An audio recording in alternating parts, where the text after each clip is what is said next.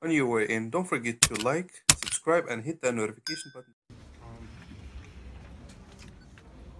You can see comfort level, guys moving around. Just feel good. Feed off our crowd energy, and it showed. What can you say about the defensive performance? Pop was very complimentary of it when he came in here. Yeah, that's how we gotta play. We can't get down on ourselves when we make mistakes. Offensively, defensively, we gotta just go out there and focus, playing hard, playing together and communicating. And when we do those things, something always tend to go our way, and that's what we did tonight. What did y'all do tonight that y'all didn't do on that last 2 games of that road trip in terms of defense? We was all over the place. Everybody had an extra energy behind. We didn't let nothing get us down when we made mistakes, or offensively, defensively. We just kept playing. There was a timeout there, like in the middle of the fourth, where Detroit had cut it to 2, and then you guys came out and rattled off about 9 or 10 in a row. What was sort of the talk or the mindset coming out of that timeout? Stops, score, stop, score, stop, score. We did that.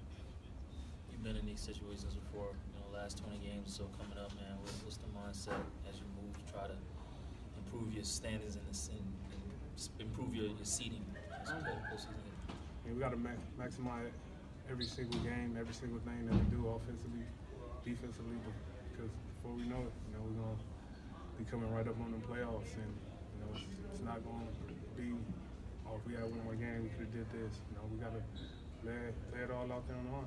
Have you seen a young player that plays with the pace and calmness that Derek seems to, especially down the stretch in the fourth quarter of games like this? No, not at all. Not that I could recall.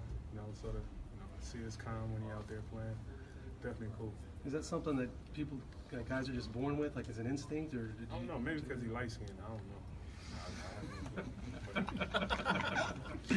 He got a Drake thing going on right now.